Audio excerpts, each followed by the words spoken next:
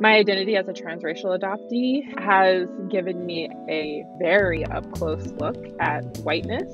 A lot of the work that I do as a digital educator is to do with anti-racism. And so being fluent in whiteness and having had such a close look at it, I think it gives me a little bit of a different perspective than some other folks. My name is Lara Edmondson.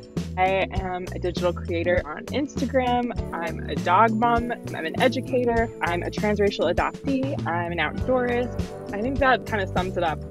I want to be accessible, but I don't want it to be comfortable or apologetic in any way. What I've tried to do is get people in with the stuff that I'm putting out and then expose them to other creators who are doing similar and better work than I am to kind of share my platform.